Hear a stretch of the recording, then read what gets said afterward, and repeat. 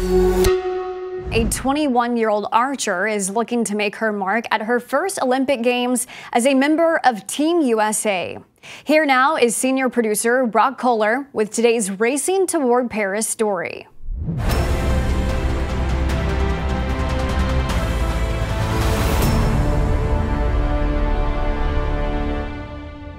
In archery, to reach your target, you need accuracy, focus, precision.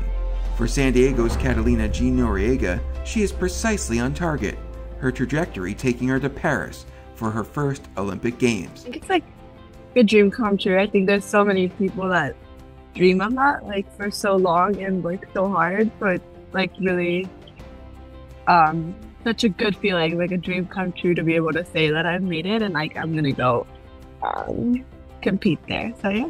First picking up the bow and arrow at age 12, Gnoriega gravitated to the independence the sport provides an athlete, the opportunity to hone your craft while staying in the zone. Just arrows, a bow, the archer, all coming together for a united purpose. It's like hard to pinpoint like what it is exactly, but I like that it's like individual. I'm like I'm able to like focus on myself. Like I always like that, like especially like when I was a kid, like I think that drew me in, that it was just like all I had to do was like just show up and shoot. And it's a 10. Look at that. Nice shooting. Now at age 21, whether she's competing as an individual or part of a team, Gnoriega will have her parents there in Paris to cheer her on, the ones who supported her through it all, as she proudly represents her Mexican-American heritage as a member of Team USA.